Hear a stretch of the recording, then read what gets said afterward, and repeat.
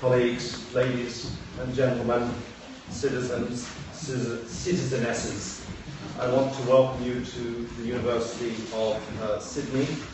My name is John Keane. I'm Professor of Politics here at the University. I also helped to found and to run the Sydney Democracy Network, which is a co-host with Australians for War Powers Reform tonight of this event. SDN is a network, the first ever in Australia, and still the only network of associates and partner organisations of scholars and journalists and activists who are concerned about the current state of democracy in Australia and elsewhere. Some of you will know that the joke has been circulating that we're beginning to operate as if we're in a funeral parlour, so many bodies coming in from all over the place.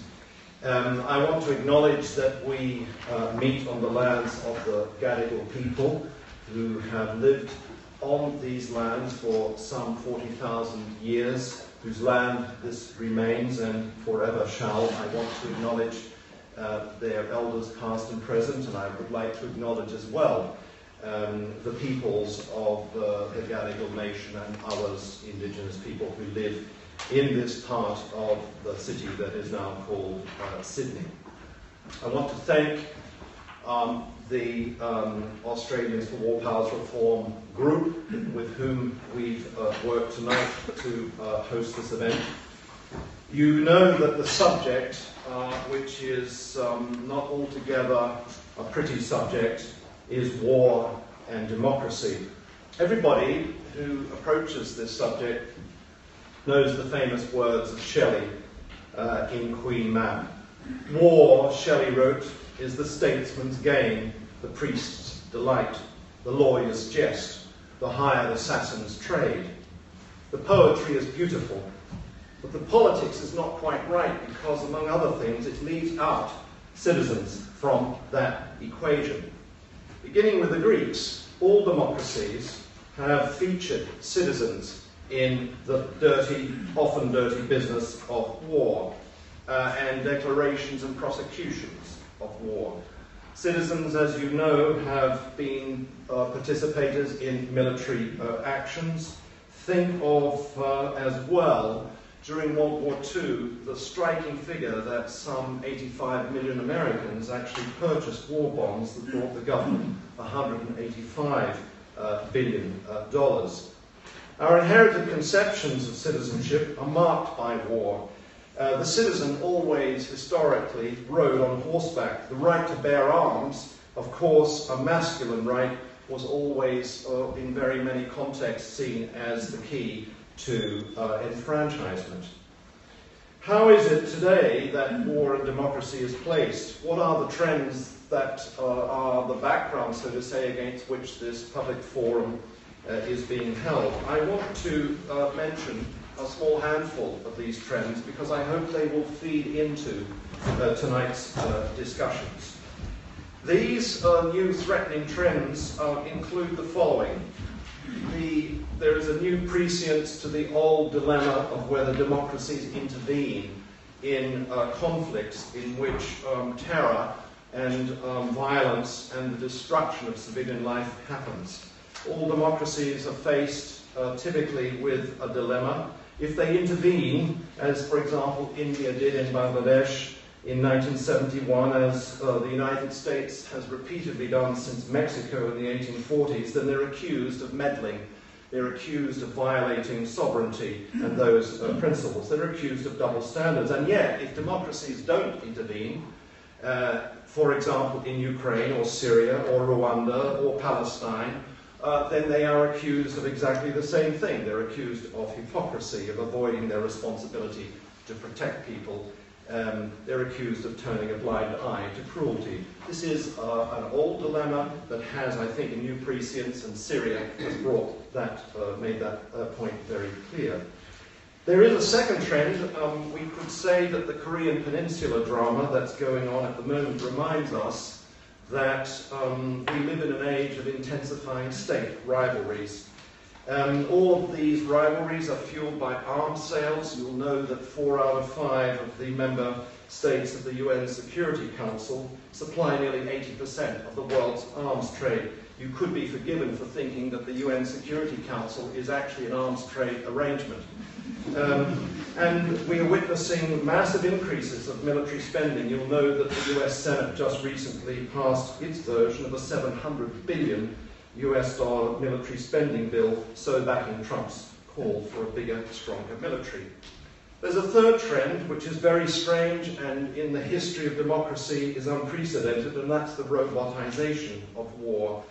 The United States has been the leader, as you know. It has more than 7,000 so-called unmanned aerial systems, popularly called drones.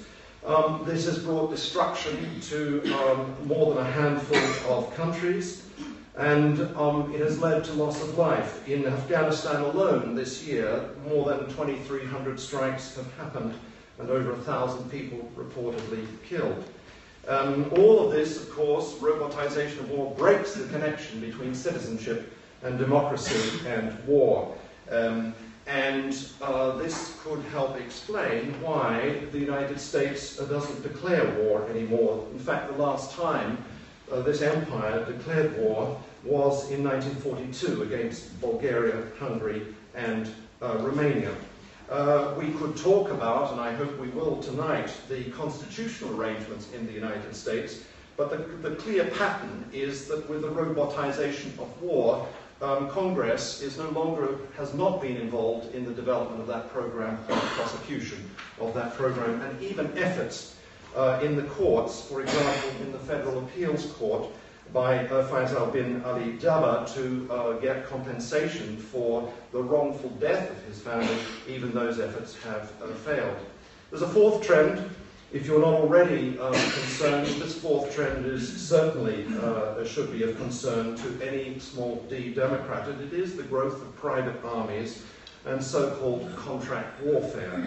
They're spreading. You may know that the military interventions in Afghanistan and Iraq were actually heavily dependent, around 50%, on so-called contractors. And if you think about this trend, it's beginning to look as if Machiavelli's condottieri, private armies, is beginning to be the way that war is prosecuted by the most powerful states on the earth. And then finally, there is a blowback into civil societies of every actually existing democracy because of these trends. This is known as the war against terror. But it is, as you all know well, it's leading to trends in which security measures are applied to increasing numbers of institutions, and in which so-called terrorists extract revenge on civilian populations. This in turn feeds the harvesting and total surveillance of citizens, and so on. And all of these trends are very clearly the militarization of societies in this permanent war should be worrying to every democracy. There are other trends. One thing I think that's very striking when you begin to look in detail at the problem of war and democracy is the growing trend towards arbitrary power. The trend towards increasing executive power that is exercised in secrecy. You can see this in the so-called khaki mercantilist regimes of our region. You can also see this in the growing invisibility of the small arms trade, and in Australia's, for example, implication through Pine Gap in drone strikes in Pakistan and Syria, Yemen, Somalia and Afghanistan. All of this raises the question of what democracies can do about these trends. Some democracies, as you know, have parliamentary legislative control over such war-making powers. Even the United Kingdom, during the Gordon Brown government, transferred some of these powers to declare war, to ratify treaties from the executive to Parliament. I hope tonight we'll have a discussion about the parlous state of Australian procedures when it comes to this. I understand from speaking to Paul, who is one of our speakers tonight, that it was only in 1942 that the Cabinet, actually the Governor General, became the rightful the rightful owner, so to say, of the power of war powers. We should discuss it tonight. To talk about these trends, we have three very distinguished speakers, and I'm delighted to welcome them to the university. Emeritus Professor Gillian Triggs. Gillian, I'd like to welcome you back to the university.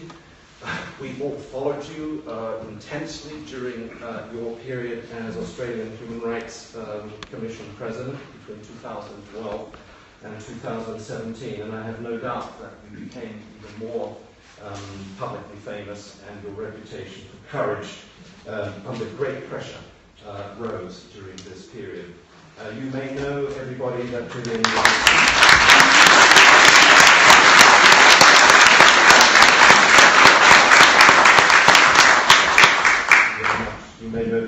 was Dean of the Faculty of Law and Challenge Profession of International Law at the university. She should also receive a clap for that.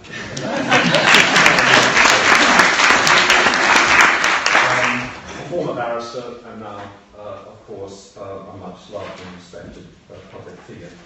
I want to welcome as well Paul Barrett, who is President of the Australian for War Powers Reform. He's a former Secretary of the Department of Defence who had, he told me earlier tonight, the senior responsibility for Australia's intervention in East Timor. He knows what he is talking about. And I'm also, since the first two speakers are presidents, I'd like to announce that Kelly Tranter is president. Let's say president of public life. Kelly is a prominent lawyer, an activist. She has run for the Senate with the WikiLeaks party, and she's been an independent candidate for the New South Wales Parliament as well.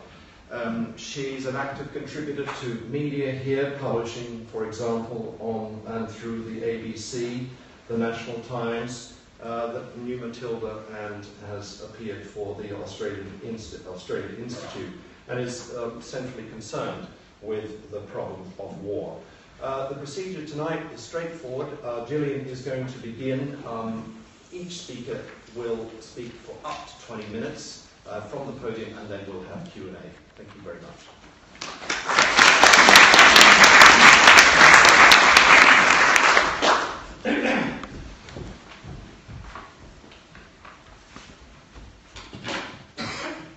Thank you, John, and thank you all very much indeed for having me back to the University of Sydney. I was rather disappointed actually as I came through the quadrangle to realise the jacaranda tree is gone, but I think there's a new one planted, so hopefully that will bring that beautiful blue that always reminds us that the exams are on the way. It always terrified me.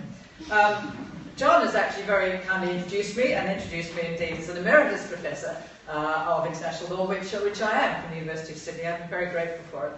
But I was introduced a few weeks ago as my term as the President of the Human Rights Commission came to an end as Emeritus Professor Gillian Triggs, emeritus being Latin for has-been. I'm not quite a has-been, and one of the nice things about having finished that position is that I've now got the luxury to move on to some areas that really do interest me as a public international lawyer, and where I hope that I can add something to the debate and discussion tonight. It's a huge pleasure for me to be with Paul and Kelly and John, and to be with all of you. So, but let me begin then by just reminding us of where we are today. The recent announcement by the Foreign Minister of military assistance to the Philippine government in combating the so-called Muslim insurgency in Mindanao has raised yet again the wisdom of maintaining the almost unchecked power of Australia's executive government to authorise military engagements. The agreement to provide President Duterte with SAS units to advise and to assist, along with providing 2 AP-3C Orion surveillance aircraft, those decisions have been made in the absence of any form of transparency or federal parliamentary consultation. There's been almost no explanation as to why, after decades of separatist fighting in Mindanao, military assistance is now given to the President, who's notoriously ordered the extrajudicial executions of thousands of his own citizens in a war against drugs. He suspended habeas corpus, and he's He's basically suspended the rule of law throughout the area in southern the Philippines. There is, of course, nothing unusual about the unilateral decision by respective Australian governments to deploy armed forces or to provide some form of military assistance in international conflicts. Over many decades, our Prime Ministers have announced such engagements only subsequently to inform Parliament. Vietnam, Afghanistan, Iraq. Australia has a long-standing military support for the Syrian bombing campaign and continued deployment of military personnel in Iraq, with little or no public discussion or parliamentary debate. Well, with this informed audience, I won't revisit the constitutional questions of the defence power, nor its purposive interpretation by the High Court, other than to observe the troubling fact that the power to make war is an almost unconstrained executive function in which Parliament has no formal role, a situation that I believe is out of step with contemporary practice of other comparable governments and with the principles of the rule of law and good governance generally. Well, what can I add to a discussion such as this about the reform of Australia's war powers? My perspective on this issue is informed by my career as a public international lawyer, but most especially as President of the Australian Human Rights Commission over the last 5 years. It's become clear to me that quite apart from the defence power itself, the federal executive has expanded significantly over the last 10 to 15 years, not only to the detriment of parliamentary processes, but to the detriment of the independence of the judiciary and the separation of powers among the three branches of representative democracy. With each new piece of legislation, we have found the federal executive augments its discretionary power with little resistance from Parliament, the courts or the public. Examples include, of course, the, in my view, disproportionate counter-terrorist legislation, the rise of non-compellable and non-reviewable ministerial discretions, the use of control orders, the implementation of laws for the retention of metadata and indeed the access to metadata laws, or to metadata information, the cancellation of citizenship where there's a dual citizenship, and visa cancellations on character grounds, leading to rising numbers of people in mandatory detention in our detention centres, laws to arrest bikies, to detain sex offenders and violent offenders, all without trial, and of course the continued use of mandatory detention without trial and offshore processing. In all of these ways, the federal executive augments these powers with very little control by the courts for very particular Australian reasons of exceptionalism and isolation from the principles of the rule of law, of international law, and of human rights law generally. The executive overreach through disproportionate laws has been largely unremarked even by media, allowing respective governments to assume virtually untrammeled discretion in dealing with alleged risks to national security. In stating my concerns about the executive war powers, you might reasonably, however, point out that the power of the executive is always subject to the will of Parliament and ultimately to the ballot box. Under the Westminster system, if members of Parliament are unhappy with the unilateral decision of the government of the day, the Prime Minister and the ministers are subject to scrutiny at question time, and the government may be subject to a motion of no confidence. In short, perhaps one should not exaggerate the dangers to democracy and executive war powers because the checks and the balances are in place. Well, I respectfully contest that sanguine view. Questions of national security and political manipulation, in particular the fear of terrorism, often conflated with the fear of unauthorised arrivals of immigrants, asylum seekers and refugees, even a confected fear of Islam itself, have shielded government measures from political challenge or rigorous scrutiny. It's become almost a taboo subject, creating a vacuum of silence in the absence of strong leadership. Well, I suggest that the justifications for tolerating a wide defence power, especially the alleged need to respond urgently, are often specious, as the logics for such deployment take many months. Most particularly, unilateral decision-making fails to raise or to answer the very important questions. How is it that this most crucial decision to engage in international conflicts should be made without the safeguards of contemporary democracy, of transparency, access to accurate information, public debate, and compliance with the rule of law? What national interests are being served by international military engagement? Are Australia's international obligations under the United Nations Charter being observed? Will the military engagement comply with international humanitarian laws, especially where bombing campaigns indiscriminately kill predominantly civilians? What are the expected outcomes of the military deployment, and how will these be assessed? What are the time limits, and is it possible to control the slippery slope of lengthy engagement? What programs are in place to deal with the aftermath of conflict, to rebuild the damaged civil society, and to ensure good governance and the rule of law? Well, it's long recognised as a cliché that the first casualty of war is truth. But only last year did the Oxford Dictionary include the term post-truth as the word of the year. The idea that there are alternative facts and that they too have credibility has created an Alice in Wonderland world where words mean what we choose them to mean, or as George Orwell so wisely wrote in 1984, what the party says is truth is truth. All this might be of interest only to scholars or to close political observers, were it not for the dangerous times in which we live and the severe human, predominantly civilian cost of all military deployments. We've seen the rise of ISIS in Iraq and Syria, renewed US commitment to the conflict in Afghanistan. We've seen the rise of homegrown terrorists in the United States, in Europe, in the United Kingdom, and in Australia. In the Asian region, we've seen threats to stability over the South China Sea, the brutality of treatment of the Rohingya from Myanmar, with UN officials now fearing crimes against humanity. And we've seen the missile launches and threats by North Korea and concerns about Muslim or terrorist insurgencies in Mindanao. Compounding this dangerous cocktail of instability is the phenomenon of weak and inexperienced global and national leadership.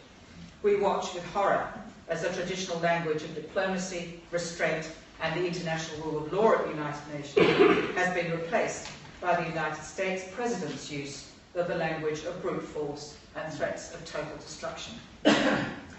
Well, being invited to take part in this International Day of Peace, I'm reminded of my own disillusionment at the decision of the Howard government to join the coalition of the willing of Iraq in 2003. My concern at the time was less the failure to have credible evidence that Saddam Hussein possessed weapons of mass destruction, for how could I possibly judge or know? But rather, it was the cynical and opportunistic disregard for international law and the processes of the United Nations Security Council that prompted my public condemnation of Australia's contribution to the war. Indeed, looking back and thinking about this, what I was going to say tonight, looking back, I remember how extraordinary it was for me, although I was at university in the 60s and marched behind Jim Cairns in the moratorium marches in Melbourne down to Treasury Gardens and listened to him speak. I didn't really know what it was all about, but by the time we came to the second war in the coalition of the willing in Iraq in 2003, I really did have some expertise in international law, and I found myself doing something which I shudder to think about now, standing on the steps of the Supreme Court of Victoria with a microphone in my hand, talking about the failure to abide by well-established principles of the United Nations. So it certainly has brought back some of those memories, and who could have known at the time the disastrous global and regional consequences of that illegal intervention, but it had at that time cemented my commitment to an international rules-based regime to prohibit the use of force and to manage conflict. International law has informed my entire legal career. As a young law student, I was inspired by the aspirations of the Covenant of the League of Nations after World War I, the war to end all wars, and the Charter of the United Nations after World War II, to employ the law to regulate and, if possible, to prohibit or limit war and conflict in all its forms. I was so stimulated and excited by the work that Doc Evatt did in the United Nations in drafting the Charter in part and accepting the invitation of Eleanor Roosevelt to draft the Universal Declaration of Human Rights in 1948. It's perhaps not always remembered what a remarkable man Doc Evatt was on these questions, with extraordinary vision and foresight. And he was, of course, the President of the General Assembly when the Universal Declaration passed without a single negative vote in 1948. His sheer force of personality, brilliance as a lawyer, and absolute determination that this document should be the platform for the development of all modern international human rights law is really quite remarkable and often forgotten, and sadly, I think, now betrayed. Well, Australia has been a party, of course, to the UN Charter since 1945, and its preamble says that the UN was established to save succeeding generations from the scourge of war, which twice in our lifetime has brought untold sorrow to mankind. The armed force shall not be used save in the common interest. Under the framework of international law, the use of force was for the first time fully prohibited. The Charter provides that all nations shall refrain in their international relations from the threat or use of force against the territorial integrity or political independence of any state. That cardinal principle has only two exceptions. Nations can go to war where this is authorised by the Security Council or where there is an act of self-defence. So it was in light of these clear and agreed rules that it was astonishing for me that the federal politicians, lawyers, diplomats and civil servants could at the time of the Iraq invasion argue what I knew to be categorically legally wrong.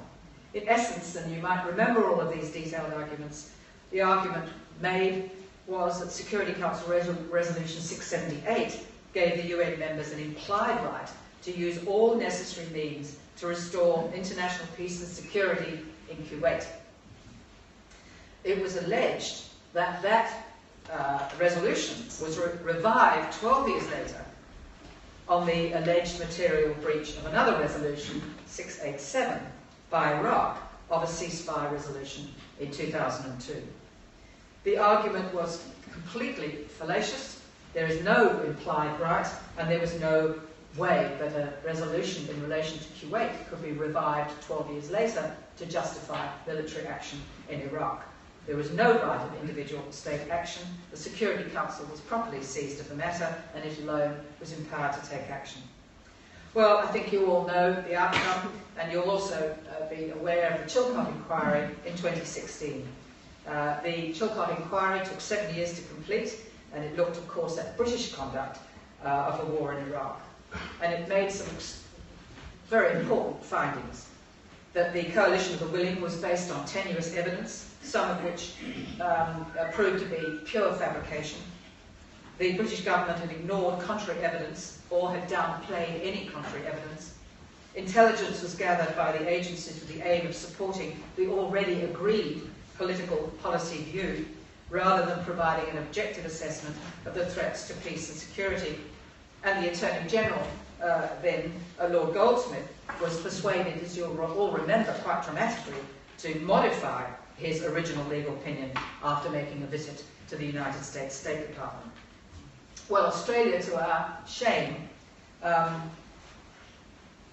was provided with extremely poor legal advice by the Department of Foreign Affairs lawyers, advice that largely mirrored that of Lord Goldsmith, which in turn mirrored the views of the United States government.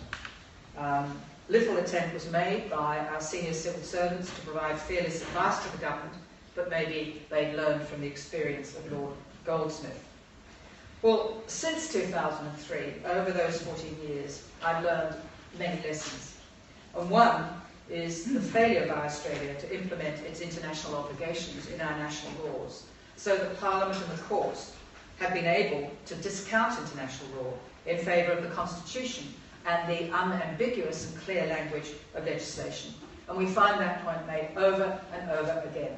Perhaps don't need to remind you that we are the only democratic country in the world that does not have a Bill of Rights. We are the only common law country in the world that does not have a Bill of Rights. We do not have the constitutional protections that would provide guidance to the court or even to Parliament.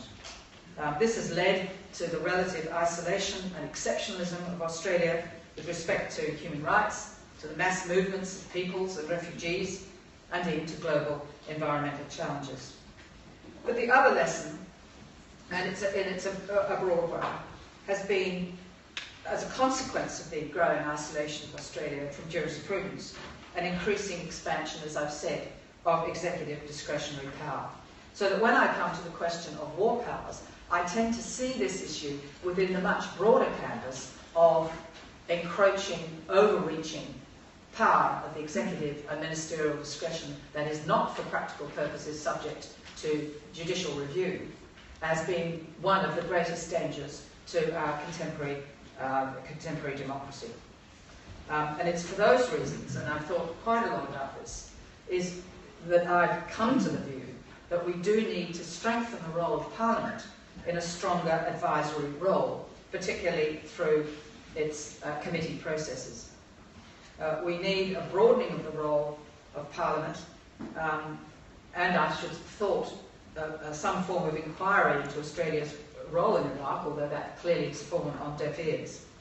Just very briefly, Australia's constitution vests the power of decision-making with the Queen in conference with the Governor-General, who in turn acts on the advice of the Prime Minister and the Federal Executive Council, comprising all the ministers and parliamentary secretaries. The Constitution provides an executive power to make decisions for the execution and maintenance of the Constitution, and the executive power can, however, be limited and regulated by Parliament, because Parliament is specifically given the legislative power to make laws with respect to naval and military defence of the Commonwealth and control of the forces. And indeed, the High Court, Justice Isaacs in Ferry and Burnett, has particularly emphasised the importance of Parliament in advising the executive on the use of the defence power. But in recommending a stronger parliamentary role in any decision to use military force internationally, I do so with some profound reluctance. That is because the current parliamentary committee system is very weak and often ineffectual. The respective committees all too frequently vote along party political lines, thereby reducing the credibility and power of their reports. The recent work of the Human Rights Scrutiny Committee and the Security and Intelligence Committees are disappointing examples. Moreover, even a considered report will often be ignored during the debate on a bill on the floor of the House, or lost in the deal-making with independent senators. It's also true that Parliament itself has been weakened over recent years, and there's been a tendency for oppositions, particularly with regard to anything labelled as terrorism or national security, a tendency for Parliament not to engage in any kind of really rigorous scrutiny of measures that are being proposed by the government of the day. So that the role of opposition within Parliament does seem to me to have been significantly weakened in an attempt to ensure that there's no daylight between the government in power and the opposition on issues of national security and terrorism. But with all of these defects, which I believe to be true, there's nonetheless a phenomenon, I think, in Australia, that we have a strong preference for parliamentary decision-making above judicial supervision. Now, I have no difficulty with the concept of judicial supervision. That's how Europe, North America, New Zealand, Canada operate, where they have bills of rights and constitutional provisions which provide benchmarks for judicial control over the executive. But that is not working in Australia, and at a political level, I have to accept that we're not really going to, there's almost no political support, for example, for a Bill of Rights in Australia. It is curious, given that I've said we have a preference for parliamentary decision-making, that we have the lamentable exception of the postal vote on marriage equality, but putting that to one side, we do seem to have a political preference to work within the parliamentary system. And that is why I suggest that we do need to strengthen some form of advisory and consultative rights of a parliamentary committee. It may be that we could go so far as to ensure that any decision to go to war should be made by a joint sitting of both houses to allow the government to gain the outcome it wishes, with its greater majority in the lower house likely offsetting its deficit in the Senate. While the Prime Minister's war powers will be subjected to new checks and balances and greater deliberation, it would, in most cases, still enable the government to determine the course for which it ultimately will have to answer at the ballot box. Well, I believe that we should have had an inquiry into our engagement with the coalition of the willing. We should have been able to learn from that experience, as indeed the British have done. But at least we should not forget the events of 2003, and I really do support this initiative and the discussion for reform of these powers, because I think it's time that we looked at an evolving trend amongst comparable legal systems to engage Parliament more closely, not necessarily with a decision-making power, although I think that would be preferable, but at least to engage in a public discussion about the need for a more contemporary approach to public discussion and query about the resort to military engagement, in particularly, of course, as we're likely to see it more within our own region. These are very dangerous times, and I think it's important that we remember both the principles that Doc Emmett fought for, the principles indeed that I think we fought 2 wars for, should be upheld and respected, rather than ignored as they typically are within Parliament and by our parliamentary leaders. So I very much look forward to the following discussion, and thank you all very much.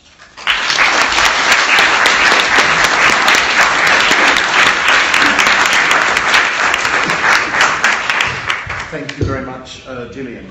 Paul.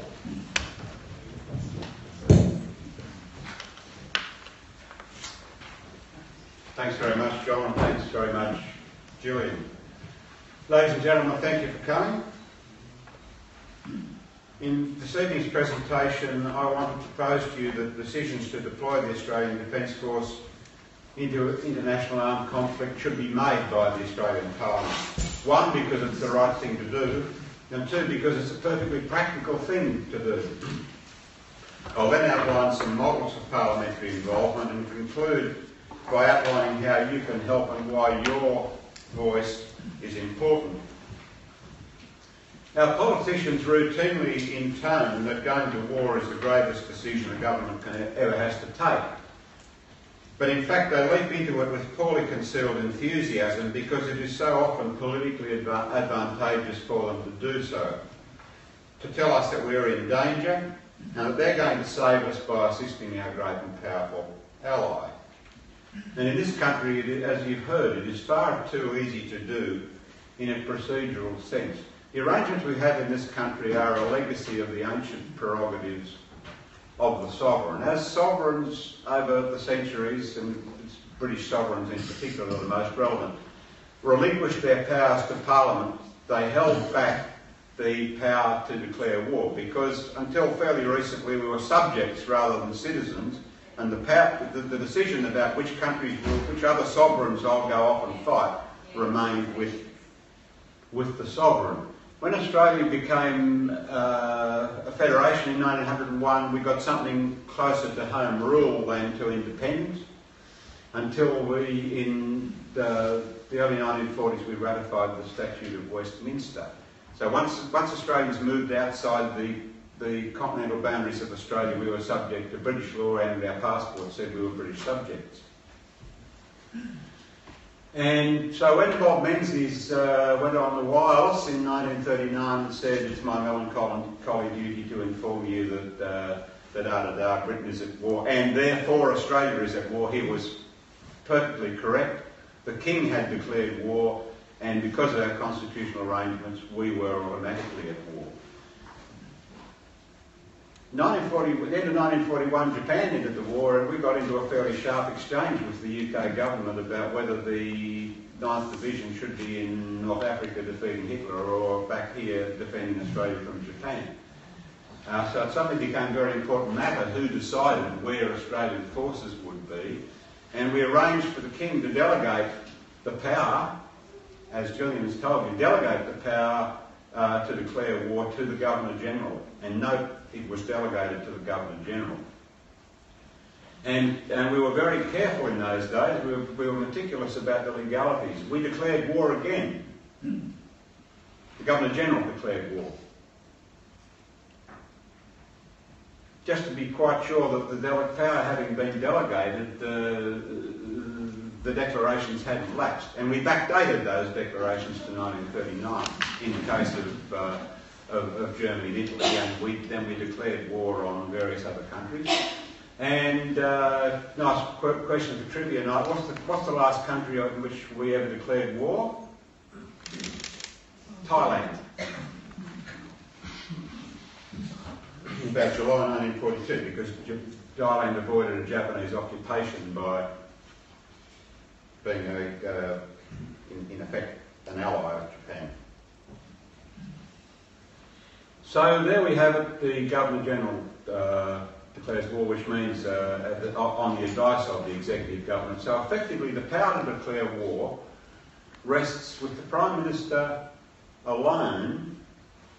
Because while we have cabinet government, the cabinet is convened by the Prime Minister, and the Prime Minister need only convene cabinet for purposes that suit the Prime Minister, and need only put on the cabinet agenda matters that the Prime Minister wants the cabinet to discuss. And when we invaded Iraq, as Hugh White wrote later, the discussion never went to is it a good idea to participation in the discussion in the National Security Committee of Cabinet never went to is this a good idea. About that, Hugh White wrote, they didn't ask us and we didn't tell them. It just went simply to what the Prime Minister wanted to discuss, which was the modalities. So, our political leaders from either party cling to those ancient prerogatives of the sovereign and reserve to themselves the power to dispatch the men and women of the Australian Defence Force into international armed conflict. And this is a very tempting morsel for people whose motivation for entering politics and clawing their way to the top is the exercise of power. What could be a more heady exercise of power than committing the ADF to battle? And the framers of the US Constitution understood this well. The Constitution supposes, wrote James Madison, that the executive is the branch of power most interested in war and most prone to use it. It has accordingly, with studied care, vested the question of war in the legislature. Thomas Jefferson wrote of his desire never to keep an unnecessary soldier. He acted on this belief when he became president, cutting the young nation's standing army by a third, and he later warned Congress against raising armies whenever a speck of war is visible on the horizon.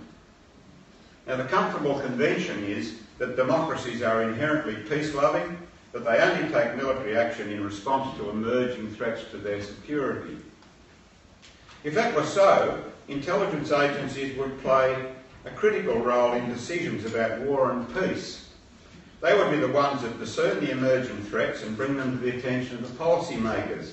In response to this, the policymakers would consider the full range of available diplomatic and military responses and decide what to do about the emerging threats. This is certainly the way professional analysts in intelligence agencies and most senior military leaders think it ought to be. Unfortunately, the reverse is usually the case.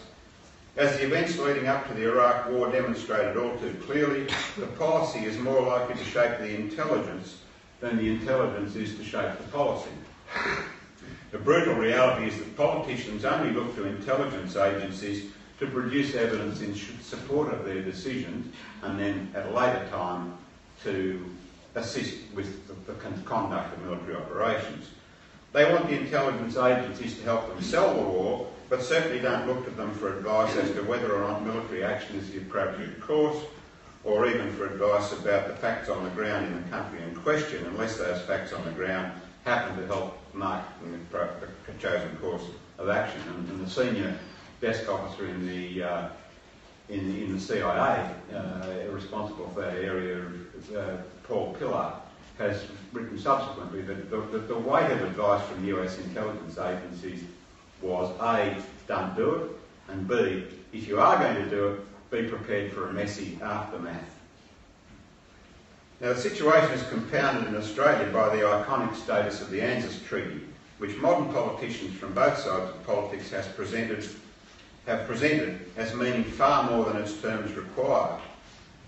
Those terms being simply a requirement to consult in the event of a threat to the territorial independence, political integrity or security of either party, after which each would proceed in accordance with its own constitutional processes. There is no treaty requirement per se for Australia to follow the United States to war. Conversely, there is no treaty requirement for the United States to come to our aid if we are threatened. However, in 3 of our major post-World War II deployments, Vietnam, Afghanistan and Iraq, the government of the day has seen party political advantage in exploiting the claimed special relationship with the United States and in making appeals to patriotism. In none of these cases did the government conduct a close examination of the rationale for military action or the desired end state of the mission. We just assumed that the United States knew what it was doing and went along for the ride. There was no careful reflection about the aim of the exercise, no consultation with Australian senior military or senior defence and foreign policy officials, little if any consideration of the prospects of success or even of what success would look like, and apparently no thought given to the possibility that the US was selling us a dubious package to us and to its own public. So we're now in a situation where, as has been made clear by previous speaker, we no longer respect the UN Charter, which provides that war is the last resort and there are only 2 available grounds for military action. I might say also we've ceased to submit deployments to the Governor-General. Deployment now, certainly in the case of Iraq, and it seems all subsequent deployments are a matter of the Defence Minister issuing an instruction under Section 8 of the Defence Act to the Defence Department, to the Defence Force to deploy. Now, Section 8 of the Defence Act comes under the heading Administration, and it simply states that the Minister is in charge of the Department and the Defence Force, and the CDF and the Secretary are responsible to the Minister. It was never intended, and it was expressly stated in the second reading speech in 1975, that this was not a power to declare war and had no impact on the prerogatives of the Governor-General. So we deserve better than this. This is no way to manage the affairs of one of the oldest and most mature democracies in the world. And reforms are needed. I said that shifting the war powers to Parliament was the right thing to do. 2 reasons for that. One, we live in a representative democracy. The current postal, quote, survey, unquote, notwithstanding, we elect local representatives and send them off to Parliament to make decisions on our collective behalf. This most grave of decisions should be made by our elected representatives. Secondly, as I've described, the current situation is a legacy of monarchical times, when we were all subjects of the sovereign decided when and where we went to war.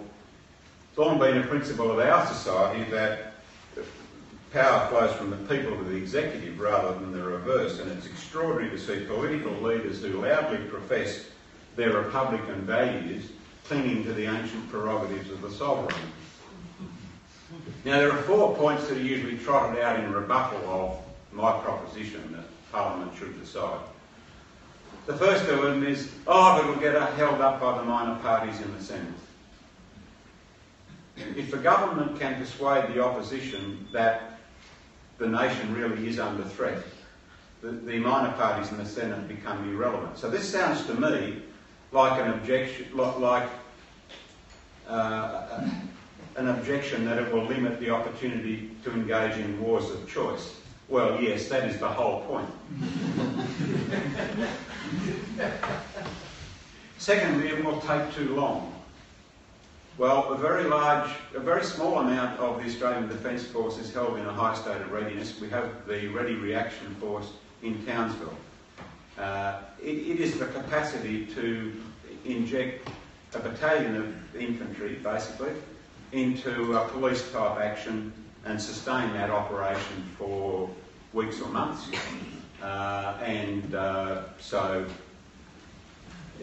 Trouble in a Pacific Island, we could, at the request of a Pacific Island government, deploy a battalion of infantry. As John has indicated, with my then colleague Admiral Barry, we recommended in February 1999, seeing trouble down the road with the plebiscite in East Timor, recommended to the government that they raise a brigade group to 28 days readiness. That means that they're at a point where if you gave them 28 days notice to move, they could actually move. That point was reached in September, 7 months later, and it cost, from memory, something like $297 million. So it's perfectly sensible not to maintain the ADF in a higher rate of state of readiness because it is damn expensive to do so. And so the need for a parliamentary debate is not the thing that would operate on the critical path. And I might say, if you're talking about sending people to war, maybe it would be worth recalling Parliament if you really needed to.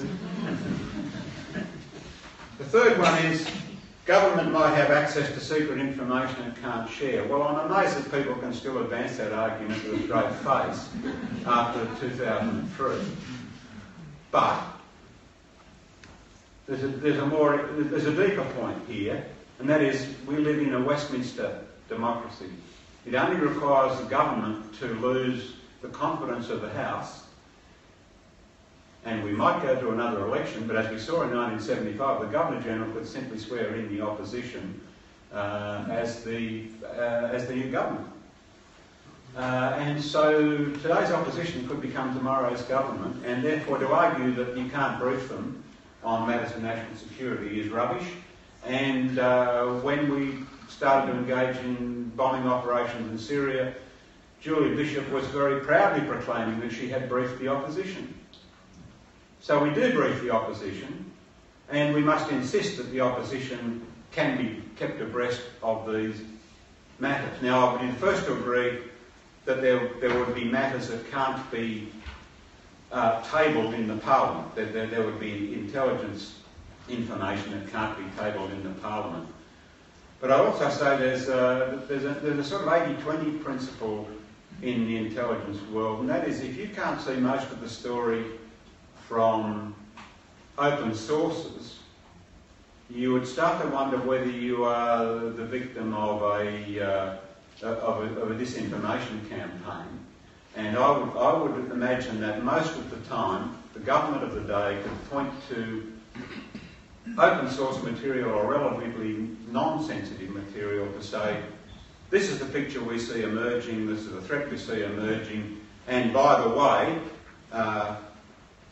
this is confirmed by the intelligence sources and that's been shared with the opposition. So there is a way around that issue, and it is offensive to the Westminster system in principle.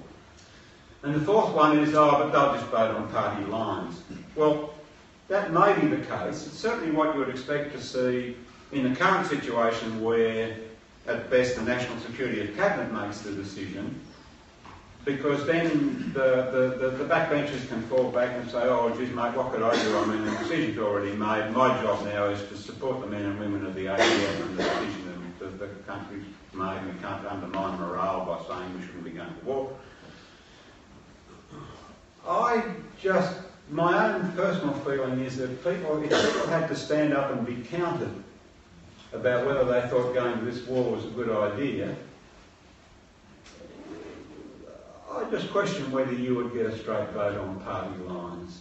That might be what the major parties are afraid of in opening themselves to parliamentary decision. Remember Hillary Clinton in 2003 voted for the war in Iraq, and I think she voted for it because she thought that was, with her presidential aspirations, that was the position that was in her personal political interest to take.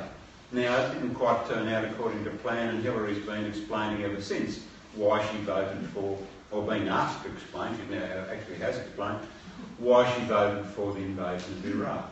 And I think a lot of members of Parliament would think pretty hard about what they wanted history to record, if history was going to record what their stance was at the time. So anyway, those four categories of objection, to my mind, are just excuses. When Scott Ludlam introduced his bill in 2009, the bill was referred off to a committee. The committee didn't have hearings. Ludlam had some meetings meetings. They never had the benefit of parliamentary privilege. They were never official meetings, hearings of the parliament. It was just Loveland talking to people like me who put in submissions in support of this legislation. But if the will were there, if the political will were there to involve Parliament in decision making, it is not beyond the capacities of our legislators to frame legislation. There are practical issues to be considered. It is not beyond our legislators to frame legislation which is workable, sensible work. I'll give you an example of a... Okay, get close. I'll give you an example of the sort of thing you might think about. I for one, would be prepared to settle for a situation in which it was a prerogative of the executive to deploy the Ready Reaction Force. It's called that for a purpose, and you could say, okay, you can, if there's something that needs an instantaneous response, you can deploy the Ready Reaction Force and table a statement in Parliament within 22 hours to be debated as to why you did it. Okay, so what are the potential models? I'd say I'd be satisfied, at least as the first step, with anything from where the UK is now, where it's simply a debate and a vote in the lower house is required, to something which would be my ideal model, my preferred model would be we have a standing committee of Parliament which operates under arrangements which enable it to receive and consider classified briefings. Before any deployment, a report by that committee is tabled in each house. We also have the tabling of an opinion by the Attorney General or Solicitor General on the legality of the proposed military operation, and this enables a fully informed decision to be taken by either house. Now, how can you help? I'd like to suggest a couple of things. Write to your Member of Parliament or Senator, and you might say, what good will that do? Well, I'll tell you what good it'll do. I write letters to people like the Prime Minister and the Defence Minister and the Foreign Minister and what have you. But we sooner or later become the usual suspects, you know, they get letters from us that aren't done. And when you engage with them, they say, oh, it's all very well, mate, but, you know, I mean, no one ever raises it. When you write to your local member, I'll tell you what will happen next. Your local member will have to send somebody around to the Defence Minister's office and say, how should I reply to this letter? And the Defence Minister will say, oh, well, here's a boilerplate response. That's all fine. But you write and you write and you write from different electorates. And there are people trotting around saying, how should I respond to this letter? And they become aware that this is becoming a public issue rather than a sort of arcane issue that's raised by yesterday's men, you know, time-expired public service. Remember, John Howard said in 2003 when 43 of us signed a letter saying this is a seriously bad idea, oh, but those people all retired before 9/11. The world's different now. They don't know how it works anymore. Well, I don't repent of saying it was a bad idea. So you can write to your MP. You can put your name down to receive our bulletins, and there's a form up the back that you can sign, and we'll send you the bulletin. And you can, if you really want to, you can join our organisation and help us to fight the good fight. That's enough from me. Thank you very much.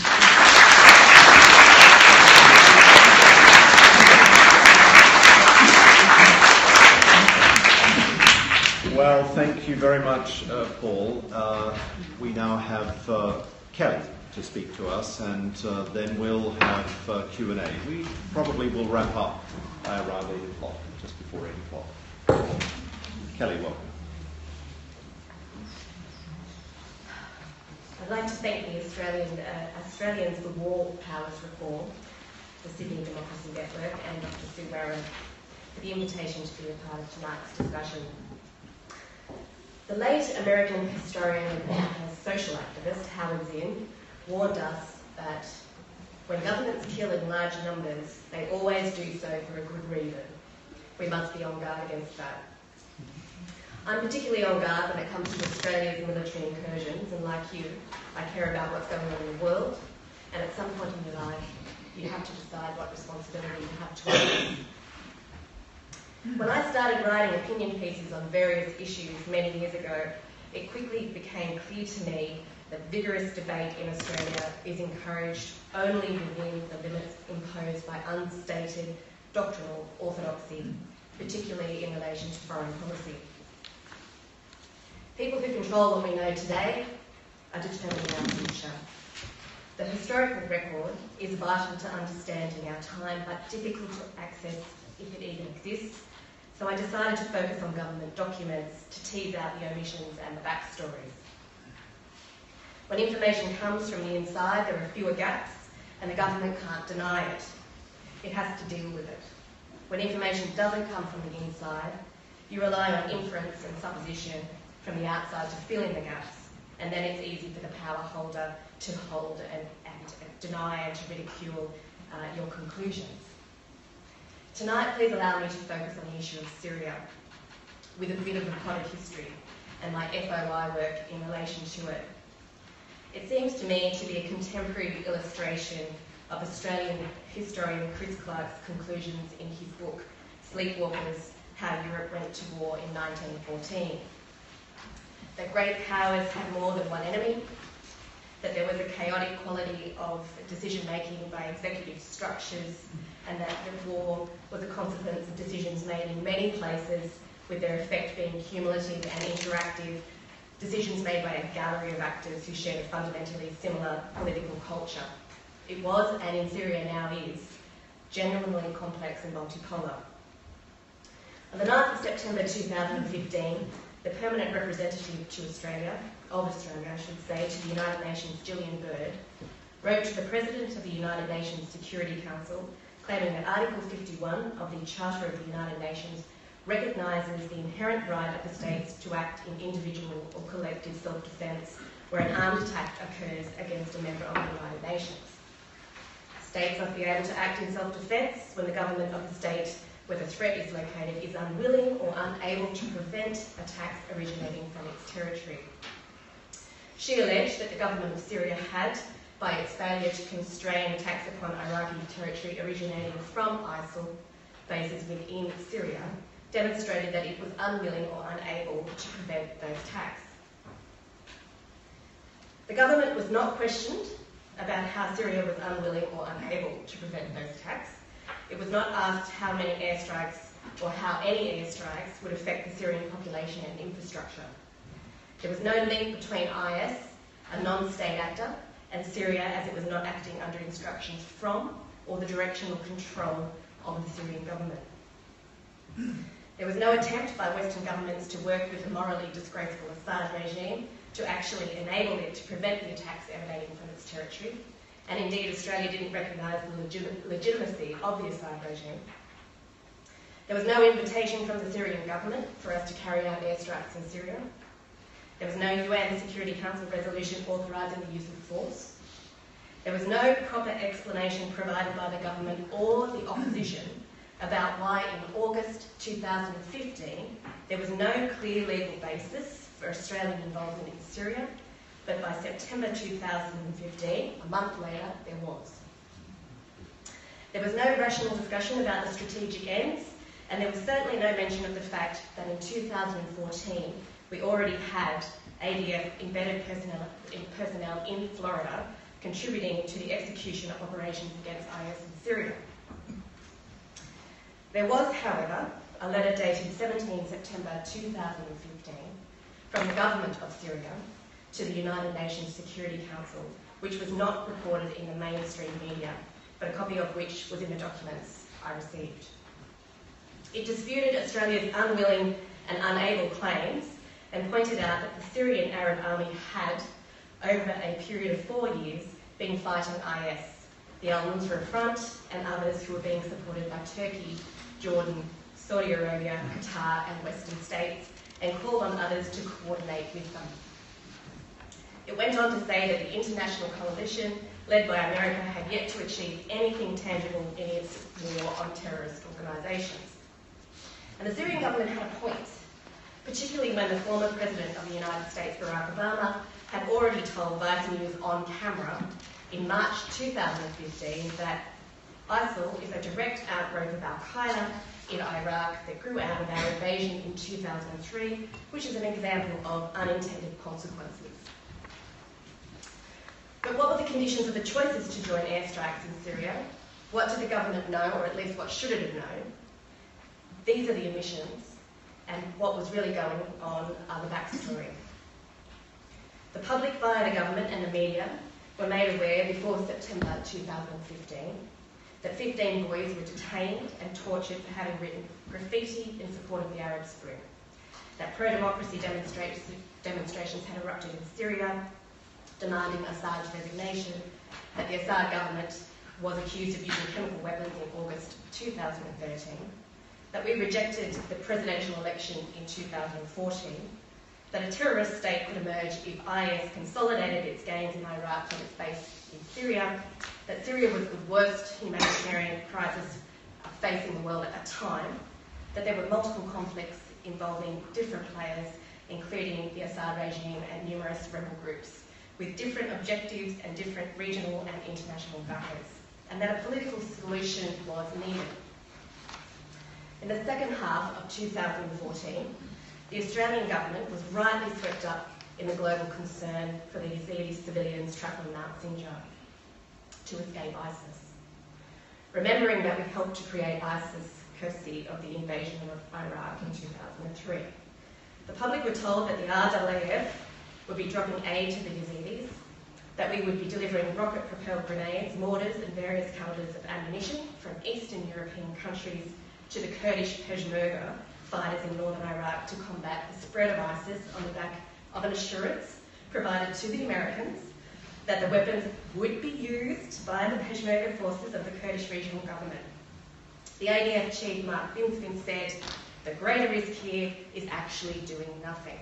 We began airstrikes in Iraq in October 2014. One wonders what the Yazidis would now make of our politicians' public displays of outrage and concern about their plight when so many Yazidis remain on Mount Sinjar, where they fled. Women and children are still being held captive for brutal sexual slavery, and to date there have been no known large-scale rescue missions to free them. Sinjar town remains in ruins, and a new wave of fighting for Sinjar district is underway between the Peshmerga and other Kurdish armed groups. In keeping with the doctrine of cold violence, Defence Air Task Group statistics, you can find them online, confirm that no humanitarian aid deliveries have been dropped since 2014, and only 3,532 people of the promised 12,000 persecuted minorities have been resettled in Australia, with an aid budget that has been cut to its lowest level in the nation's history. What was omitted from the political and public discourse in the lead up to our decision to become involved in Syria was the fact that Syria had experienced a severe drought between 2007 and 2010, spurring as many as 1.5 million people to migrate from the countryside into the cities and creating social and economic tensions. In 2012, the MI6 had cooperated with the CIA on a rat line of arms transfers from Libyan stockpiles to the Syrian rebels after the fall of the Gaddafi regime. That same year, Russia proposed that Assad could step down as part of a peace deal, but the US, Britain and France were so convinced that the Syrian dictator would fall, they completely ignored the proposal. At that stage, the United Nations Human Rights Office had confirmed that 60,000 had been killed in Syria between March 2011 and November 2012, and the latest estimate, I think, is probably about 500,000. In September 2014, the US Congress determined that the $500 million CIA program to arm Syrian rebels had failed, with arms ending up in the hands of the al-Nusra Front and Jordanian intelligence officers selling arms on the black market. The following month, a CIA report concluded that, quote, "Many past attempts by the agency to arm foreign forces covertly had a minimal impact on the long-term outcome of a conflict," close quotes. This report came a month after Australia had delivered weapons to Kurdish Peshmerga fighters and a month before our successful delivery of 40,000 pounds of crated weapons from Albania to Erbil in Iraq. In March 2015, 21 international aid agencies and human rights groups released their report Failing Syria, which found that the United Nations Security Council powers had failed to alleviate the suffering of civilians as the conflict intensified.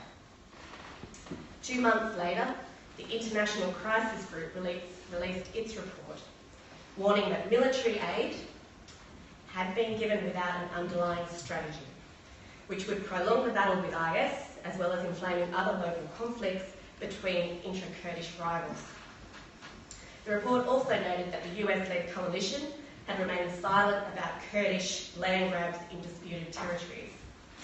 It is also worth noting that in May this year, Amnesty International urged the US and other countries to stop arms transfers that could fuel atrocities after a US Department of Defence audit confirmed that the US Army had failed to monitor over $1 billion worth of arms and other military equipment transfers to Kuwait and Iraq, which ended up in the hands of ISIS. In August 2015, rumours started to emerge that the then Prime Minister Tony Abbott had pushed for the US request to join airstrikes in Syria. 5 days before the bipartisan decision was made, Amnesty International had reported that 220,000 people had been killed in Syria, 12.8 million were in need of humanitarian assistance inside the country, and 50% of the population had been displaced.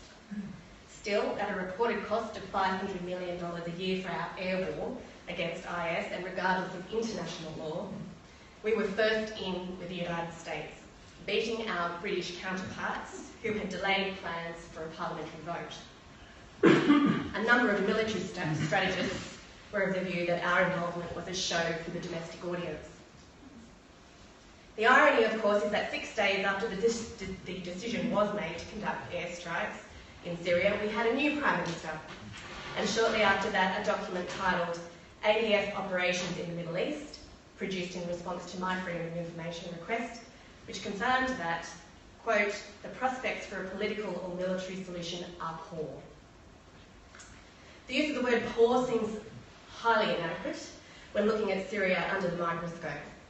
You have Saudi Arabia, a Western ally, and Qatar providing clandestine financial and logistical support to IS, Iran and Syria supporting Assad, Turkey fighting the Kurds, US supporting opposition groups but fighting with Russia against IS, drone strikes, bombs being dropped by the United States, Belgium, Jordan, Netherlands, Bahrain, Saudi Arabia, United Kingdom, I've already said Belgium, France, United Arab Emirates, Turkey, Israel, Denmark, and us.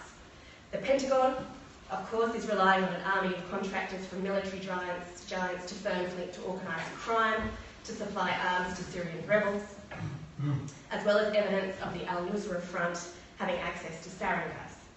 And to top it all off, a Bulgarian journalist recently uncovered Azerbaijan Silkway Airlines offering diplomatic flights to private companies and arms manufacturers from the US, Balkans, Israel, and the militaries of Saudi Arabia, UAE, and US Special Operations Command to ship weapons around the world, including to Syria, without regulation. Australian politicians talk about ending terrorism, but they make decisions that carelessly or inadvertently stir the pot and radicalise people, which reinforces the public narrative and makes military incursions superficially acceptable. Our politicians continue to support an ally that historically has forsaken the exploration of peaceful means and diplomatic solutions in favour of force and aggression. Under the pretext of decency and force, and they were Tony Abbott's words, humanitarian concerns and the responsibility to protect civilians, we extended airstrikes into Syria. But every war is a war on children. When armed conflicts kill and maim more children than soldiers, and perversely more soldiers die from post-traumatic stress disorder and peacetime incidents than war. War diminishes both justice and truth.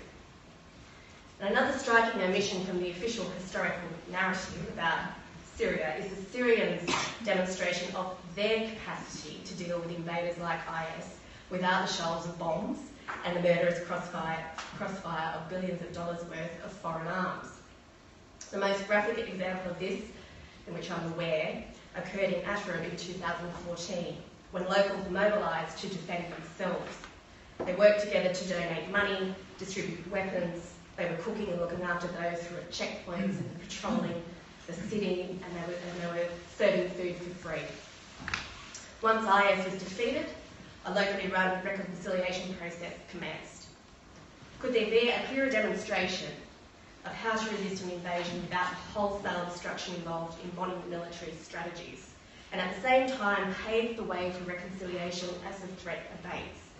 Such a rational approach diffuses rather than escalates violence and allows participants to retain hope for the future and themselves, their families and their social groups, and even their former adversaries are reintegrated into post-conflict society. Returning to the conventional war, over the Christmas period in 2016, I was drawn to reports by the NGO Air Wars, describing the Australian Defence Force as one of the least transparent military coalition members. The ADF were not prepared to reveal where they bombed, when they bombed, or what they bombed.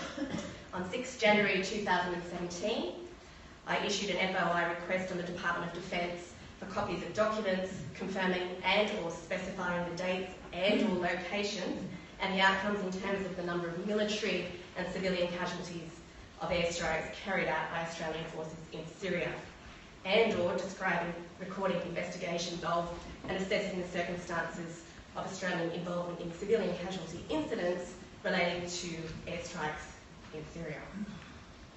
You have to be very precise when you issue these requests. On 20 January 2017, I received an email simply confirming that, quote, the department does not specifically collect authoritative and therefore accurate data on enemy and or civilian casualties in either Iraq or Syria, and certainly does not track such statistics.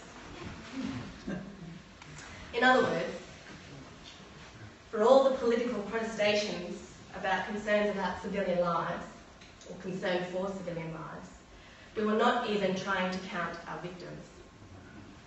To date, we have only claimed responsibility for the deaths of Syrian soldiers in airstrikes in September 2016. In recent times, a senior British commander, Major General Jones, said in response to criticisms from Amnesty International that the Iraq government and coalition carried out disproportionate and unlawful attacks to take back Mosul, that it is, and this is his quote, it is naive to think a city such as Mosul, with a population of 1.75 million, could be liberated without any civilian casualties while fighting an enemy that lacks all humanity. But that, of course, is what our government would have us believe in relation to our involvement in Iraq and Syria. In March this year, a story aired on the ABC's 7:30, which was struck together by Sophie McNeill, based in the Middle East, about the findings by Air Wars in relation to the ADF and the results of my FOI request. On the 1st of May, Human Rights Watch sent a letter to the Minister of Defence, calling for the government to improve the transparency of its operations and strike reporting, and the next day the ADF announced that it would start to publish fortnightly reports on airstrikes it carries out in Syria and Iraq. The reports only describe in general terms the locations and the targets.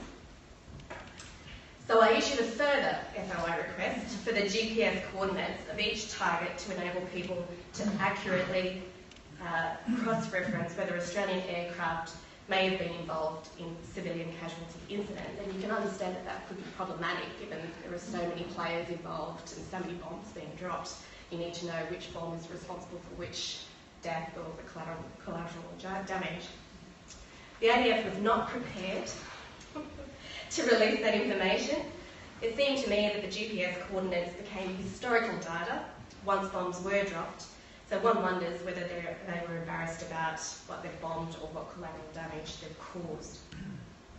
Other freedom of information requests I have issued have revealed that we were bombing in the Mosul Jadida neighbourhood on the day that civilians were killed there, although it seems we weren't involved in a particular airstrike.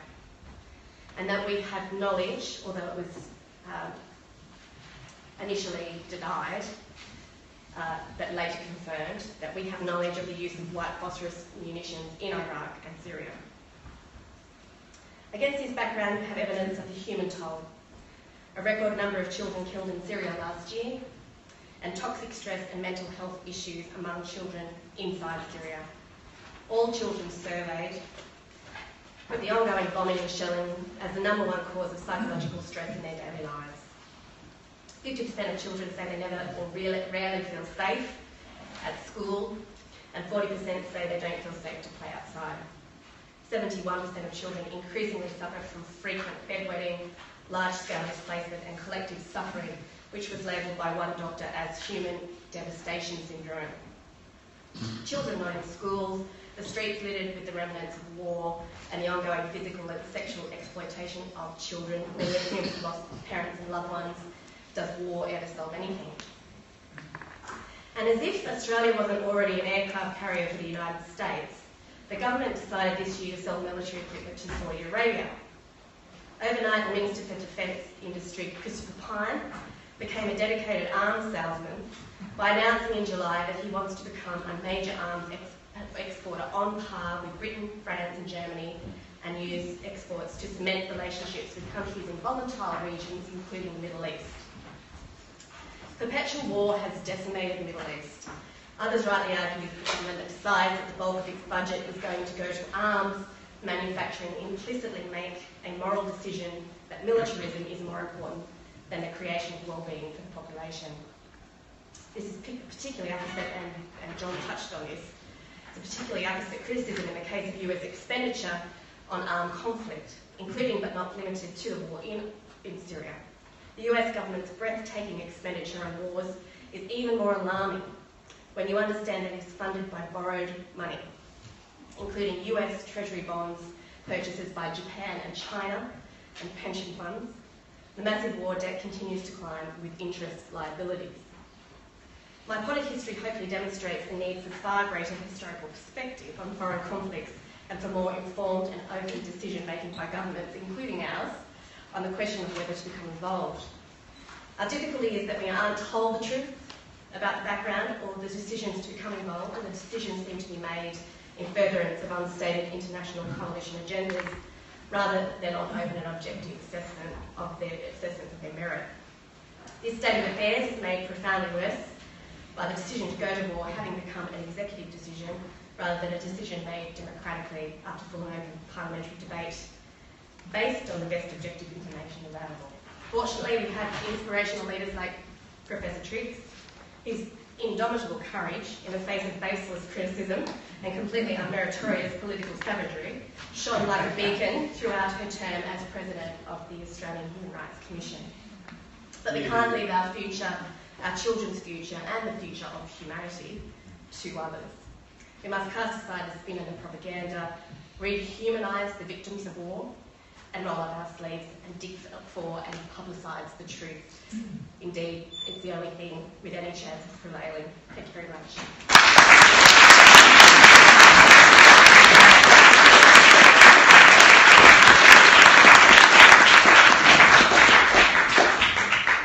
Well, thank you very much to Gillian and to Paul and to Kelly. I think it's pretty clear from this session so far that we should worry about our children. I found the whole thing dirty, destructive, depressing and dangerous. It's 7:30. What we could do is just very briefly, beginning with Gillian, a comment or two, and then we open it up for Q&A, and that requires passing the microphone. Gillian, just briefly, any additional comment? Well, thank you very much. I really enjoyed both of those presentations, and Kerry in particular. It's always so important to delve into the weeds and to go to all that effort that you've clearly gone to get the truth. But it just underscores my concern that we are in a post-truth environment, and we live on slogans, most of which are lies, and it takes a great deal of energy and courage and determination to keep digging. The great tragedy, however, is that by the time we've discovered the truth, the political issue has moved on. Correct. And there are lots of examples, of course, but one that I think was so damaging, whether we go from the children overboard lies that helped lead to a hard victory, to the scandalous suggestions against Save the Children in relation to the treatment of families and children on Nauru, all of which proved to be lies by subsequent Senate inquiries. The trouble is that the moment has passed, and it's too late. Nobody much cares then. It's moved on, and people like us can bemoan the realities, but it hasn't altered policy.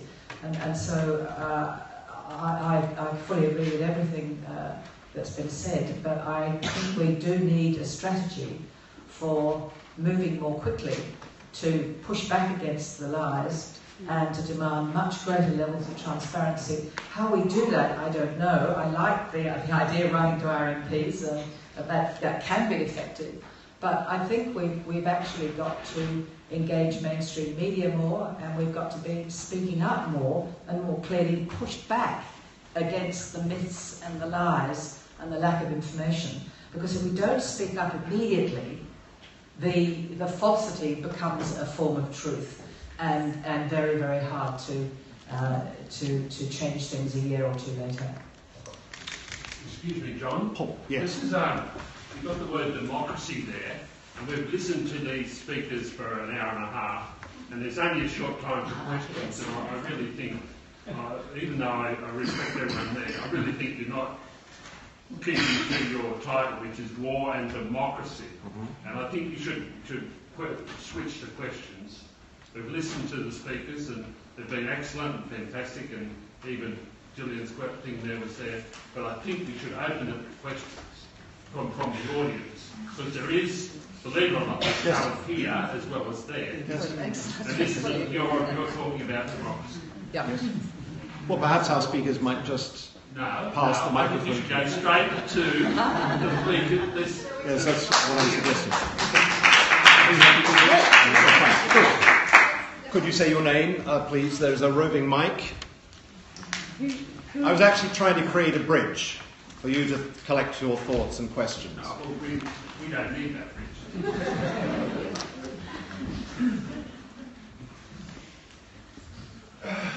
I don't need a microphone. Question for Kelly. When that issue came up on the 7:30 report, I wrote to that group in Great Britain, I think it is, Air Wars. Air Warfare. Air Wars, yeah. And I sent him the letter that I sent to Maurice Payne. Yes. And then I wrote to him another letter briefly after that, and he said that the ADF was now doing the right thing. But what you just said was that they're not doing the right thing. They're not telling us the coordinates and the people that they're bombing. Is that right? Or Look, I think Chris Woods heads up Air Wars, and I won't speak for him, and I would need to see what he said. But he is of the view that it's very difficult to, in order to get some sort of justice for the families on the ground who are suffering enormously. It's very hard to pinpoint whose bomb is responsible, and that's problematic. He was certainly very encouraging and you have to understand this is a small organisation with very limited resources, so he was very encouraging and supportive of the fact that we were trying to get the GPS coordinates, which really would isolate where our bombs were landing. The information, you can have a look for yourself. It's under Operation Okra, I think, on the Defence website. It gives very broad details of which country the Defence forces are bombing, and it'll just say Daesh target, operation successful or what have you. No, but it doesn't delve into any civilian investigations it may be doing, whether that be of ISIS fighters or civilians. It just doesn't touch on it. So to my mind, it's inadequate. I think Human Rights Watch were also of that same view, which is why they thought it was a good start, because remember, we went from nothing. to at least being able to recognise where we were bombing, but not getting specific details about what our bombs were responsible for, and who we may be killing. And you can imagine GPS coordinates, you would be able to track immediately what we were actually responsible for, but for operational security reasons, that information, they were not prepared to release that sort of information. There's a question here. Thank you. Yes. Could you say your name? Michael Head's my name. A lot of compelling information. I think there's three glaring contradictions here. First of all, none of you spoke about what is the driving force behind war. I mean, the United States, emerged from World War II as a predominant imperialist power, is now seeking to maintain and strengthen that domination of the globe by war. War after war after war. Nobody's spoken a lot about this reality. And Australian imperialism is completely tied into that automatically by a pine gap and everything else. There won't be a choice about going to war. Secondly, none of you recommended anything more radical than maybe giving Parliament a consultative voice. I mean, Parliament is a bipartisan war cabal. Has been for a long time. Why give the people a vote? At the very least, a vote, a popular vote, a referendum on war, if you want to be democratic. But thirdly, how did World War I end in the end? It was through a revolution. 1917, October, the Russian Revolution ended World War I. Isn't that what we need again? A revolution? What social force is going to end war? It's going to have to be the working class of the world. I'd like you to respond to those three suggestions. Who'd like to have a go?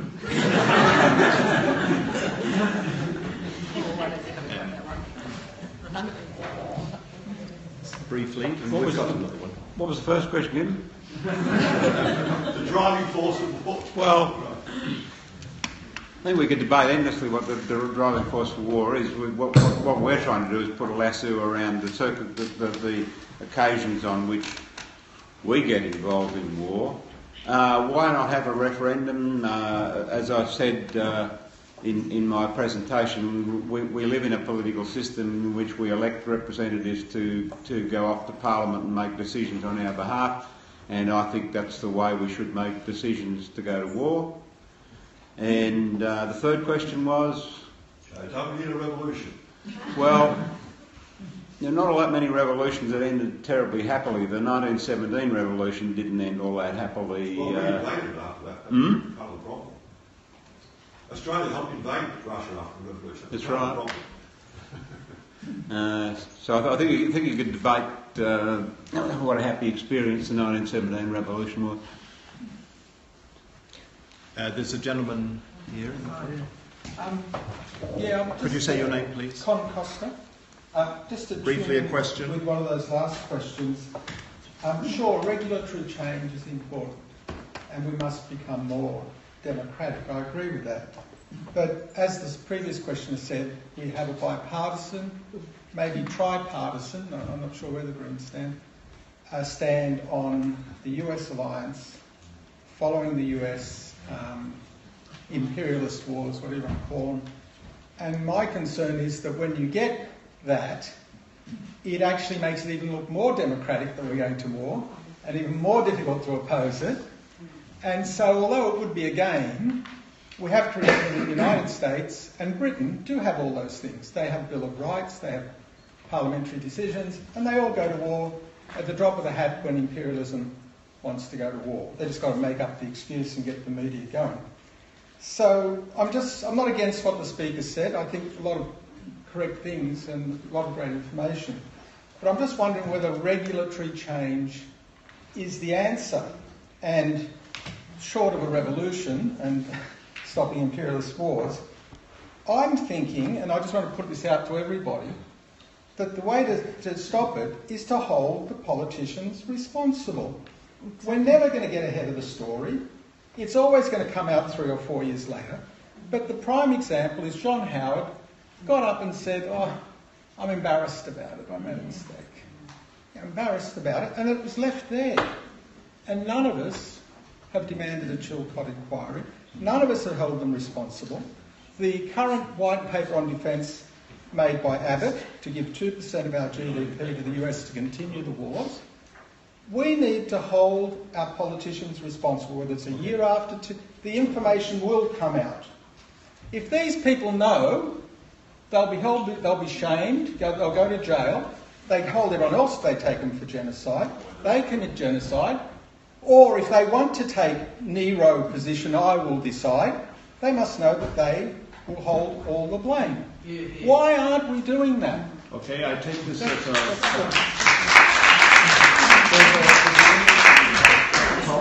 Yes. While you're carrying the microphone, I'd just like to respond to the proposition that none of us have been calling for a Chilcot-type inquiry.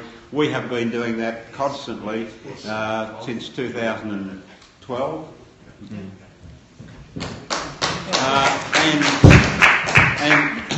And John Winston Howard, when he says he's embarrassed, what he's actually, subtext of what he's saying is, I was misled by the intelligence agencies. I acted in good faith on what I knew at the time. He knew from 1998 that the Republicans were going to dislodge Saddam Hussein, and he was part of that 5 years before the invasion. Why can't we hold him responsible? A question. Thank you so much for your bravery and your honesty this evening. My name is Lucian Babaguniu. 2 ways forward. Please comment if you like. The first way forward, I suggest, is to seize the narrative. There has to be an alternative narrative, and it has to get out there. Your network could probably do this. We would all be willing to read it. Social media, you must seize the narrative today. The information that you presented for us is incredibly privileged information. I'm just, my hair's still standing on end. And thank you so much, Paul, for putting very complex things very simply for us to understand. It takes a genius to do that. The second way forward, I was thinking, is that at the moment, the bugbear of the government, or one of them, is community cohesion in this very successful, supposedly multicultural country of ours. But it is starting to unravel, and it's not just Islamophobia or these mad third generation Muslim kids. They are being radicalised, but they're not mad. There are reasons for this.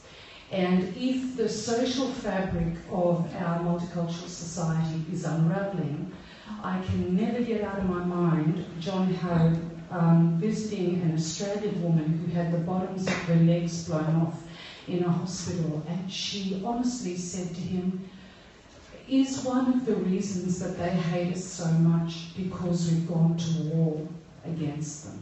She had the bus bombing. And yes. And he said, of course not. Yeah. Okay. Thank you. Next comment. What I'd like to do is just take some more questions. I think to hear what the audience There's a gentleman in red.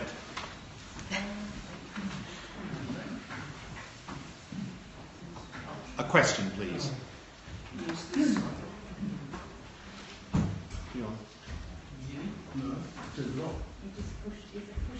Yes, I was pushed up. Can you hear me all right? Yes. Yeah. Question about what sort of inquiry we would need to hold. Is it enough to hold an inquiry into the war reasons, or should we go even further back? Because what brought all this on was 9/11. And without 9/11, you don't have the Iraq War. Without the Iraq War, you don't have the Al-Qaeda and the Syria and everything. And given that John Howard was extremely embarrassed, and our second speaker also mentioned that she was, first speaker mentioned she was very astonished at the war decision. Something bizarre and devious is going on here, and I'd just like to put my point, thank you, and ask you, do you think we need an inquiry into 9/11? Okay. Thank you. I'll respond to that. hope you've all got good memories, taking notes. You can deal with that while we're waiting. There's in the front.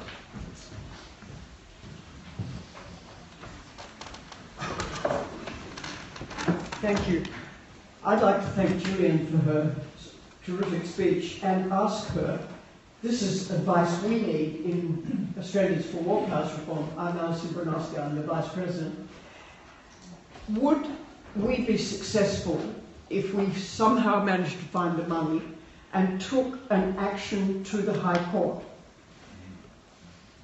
alleging that the Australian deployment in, all right, we'll leave out Afghanistan, but certainly Iraq and the wars following were unconstitutional. The way in which we were committed, the troops were committed, was unconstitutional. And a gentleman behind. I'm going to take two more. This is one, and there is one here. I'd like to put to you that my name's John Dale, and I've been working against government for the last 20 years, and you would be well aware that they do everything possible through the art of the possible to circumvent process and the social contract that they do owe Australian people, all Australian people. They don't deliver. And I think that in stating the case for reform in regard to security and more, to get to the public, you're going to need to add this assessment to all the other cases. This would constitute a dynamic presentation to the public so that they can own their own future.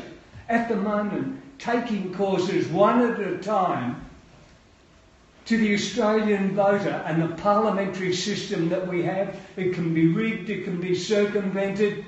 You could wait. I spent 10 years fighting one cause and I just watched it get frittered away. Could you answer the question of amalgamating your cause so that you have a dynamic strategy to get to the voting public?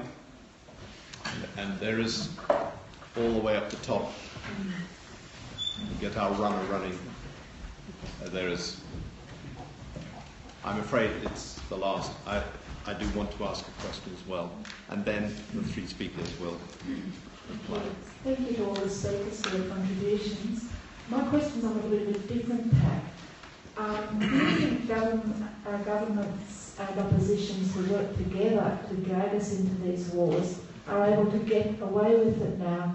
Because for the last at least 10, probably more years, there's been intensive indoctrination of children in schools with the, I don't think this is a word, circusifying, turning ANZAC into a circus with presenting a very one-sided view of Australia's military history, and also with encouraging children to join the army, even if only in cadet corps. Anyway, thank you. Could I ask the speakers to say something about the art of raising hopes and the chances of actually mobilisation? There was a question about the need for an alternative narrative. What is this narrative? During Vietnam, conscription was part of it. The church has played a very important role. What are the chemicals, so to say, that could galvanise public support for the restraint of war powers? Might it be, it's a sort of linked question, might it have something to do, might an answer come from the uniqueness of the times in which we're living? I think all three of you commented that these are dangerous times. How dangerous are they? Is it that we're living in times, like the end of the 19th century, where the preparation for war, A.J.P. Taylor, becomes the major cause of the conflagration, the First Great World War? And another little question, China. was not mentioned once. There seems to be quite a strong agreement in the room that, as one commenter or speaker, possibly Kelly, no, I'm not sure, Australia is an aircraft carrier for the United States Armed Forces. What about China in our geopolitical position? What does it have? What does China, if anything, have to do with this question of war powers and democracy? Could we start with Gillian? Well, thank you. I mean, as always, these discussions are always much more interesting when you engage the audience, because you've got perceptions and demanding questions that perhaps we haven't really met.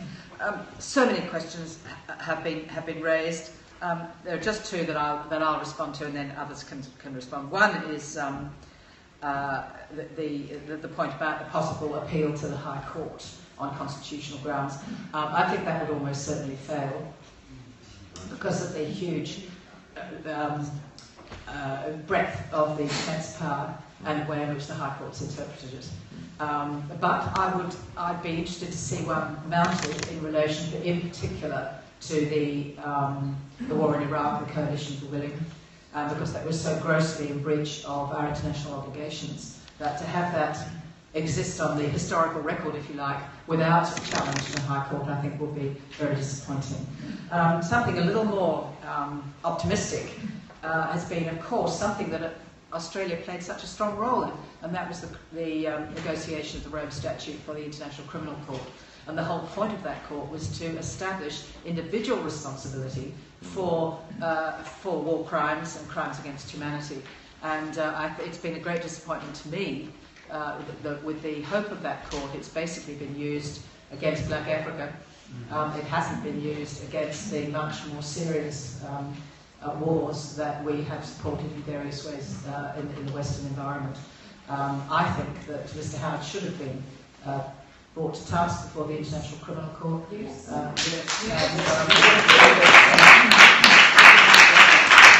So the aspiration of the Rome Statute, where Australia played such a strong role in negotiating it, and ultimately, as you might recall, right at the last minute ratifying, but we did it.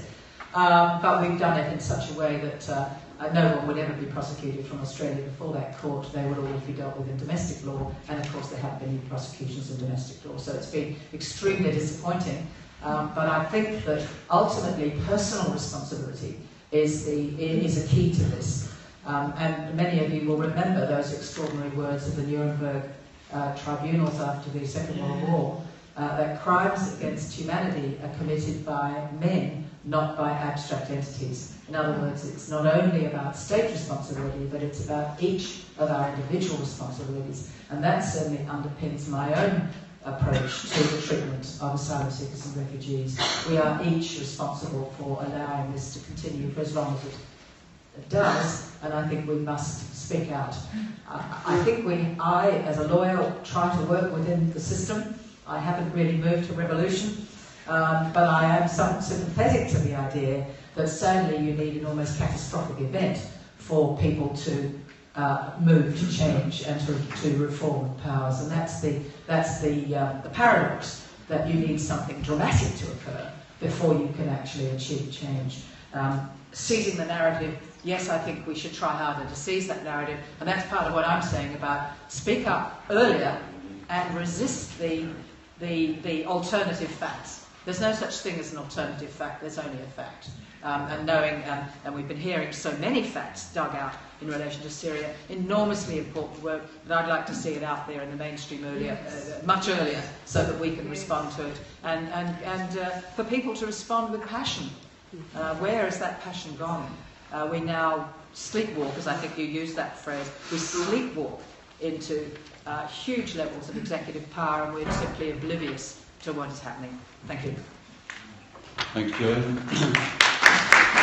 I want to make 3 or 4 quick points. I want to respond to the gentleman here who said, do we need an inquiry into 9/11? No, we don't.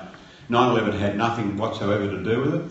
An outcome of the very first meeting of George W. Bush's National Security Committee of Cabinet in January 2001 was that the Secretary of Defence and the Chairman of the Joint Chiefs of Staff were tasked off to prepare plans of what an invasion of Iraq would look like. It makes sense to me, because it directly relates to Iraq. They blamed him. Yeah, that was part of the marketing of the war. The Republicans published an intent to dislodge Saddam Hussein on the Project for a New American Century website in 1998. That was part of the plan. What we need an inquiry into is all the circumstances into how we got involved, including, I would like to know what Dick Cheney discussed with John Howard when he came to Canberra in 1998. I think Howard was in on it from the start. Second thing, the counter-narrative, in an environment where our Prime Minister now insists that we are joined at the hip with Donald bloody Trump, I think the counter-narrative we need is to educate the Australian public as to what the ANZUS Treaty actually says, and then go back to what was really the Kim Beazley proposition, a much more self-reliant Australian defence stance in which the United States is an important ally, but we are not simply a fifth arm of the Pentagon.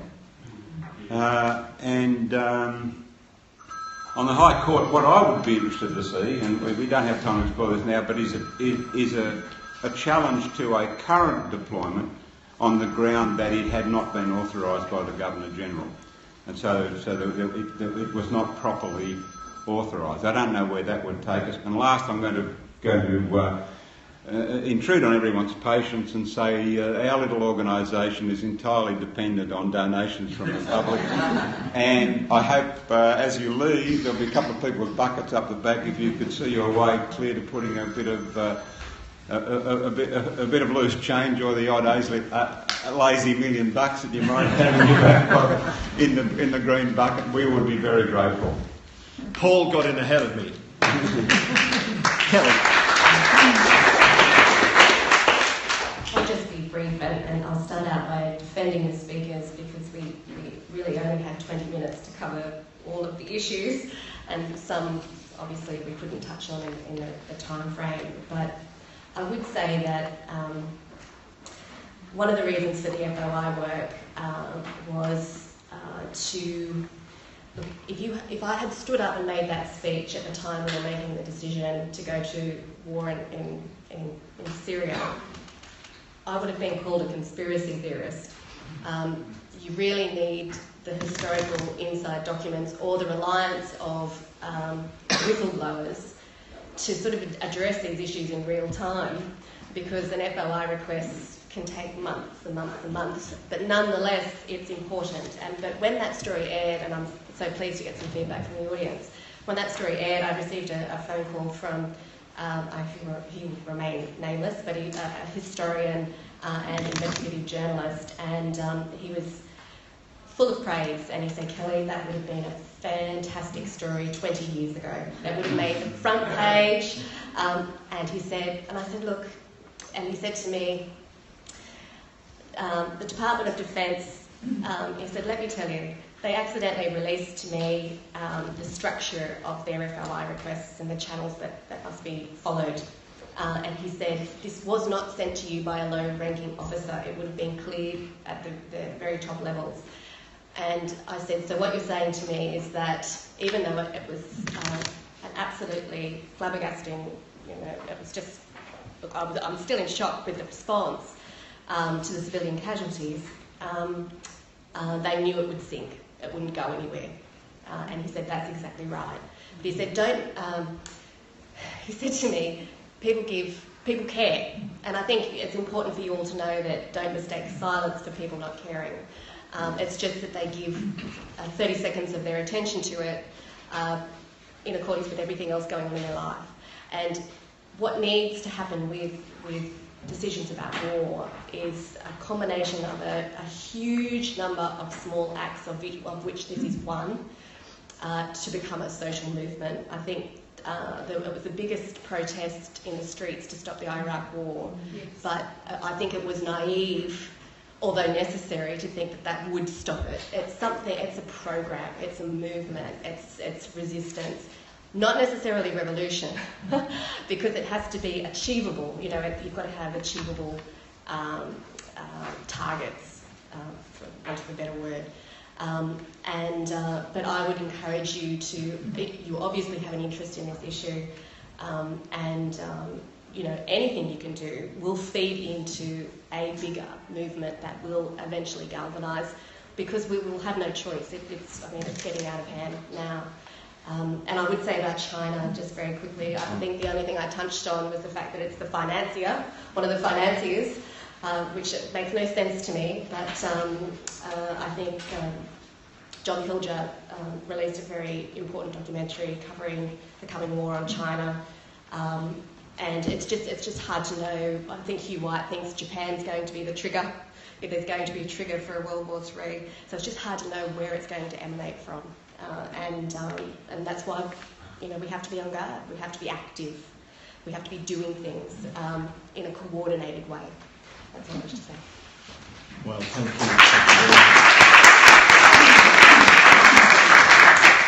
To Gillian and to Paul and to Kelly, thank you very much, and thank you all for being very patient. I wanted to say that I'm old enough to remember that the last time there was exactly this kind of civic movement that had political effects was the protests that erupted about conscription in Vietnam. And I'm old enough to remember that at the time it seemed, it's one of the paradoxes of civic initiatives, you never know at that point in time and space whether you're going to have effects. But that movement, to remind you all, was one that not only produced a very important change of government, but within, I think, the space of a few days, conscription was abolished, the announcement was made that troops would be withdrawn from Vietnam, and China was recognized. I remember it all happened in 1 week. That was rapid. That was a rapid reaction, and we don't know whether that can happen again. But this was our SDN small contribution to the first public meeting here at the University of Australians for War Powers Reformed. There are buckets up the back. You could give up to $1 million, but you know, a little less than that would be welcome. And I just wanted to say that I hope none of you sleep well in your beds tonight.